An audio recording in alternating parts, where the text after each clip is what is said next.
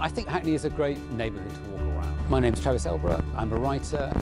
The variety of its streets and the buildings, both historic and modern, and how bits of London history and the history of this area are kind of etched into the brickwork or filtered through the street names. It also has lots of green spaces, some of historical interest, some, like Butterfield Green, for example, reclaimed largely by the efforts of the local community. But you also have edifices like this chapel in Abney Park.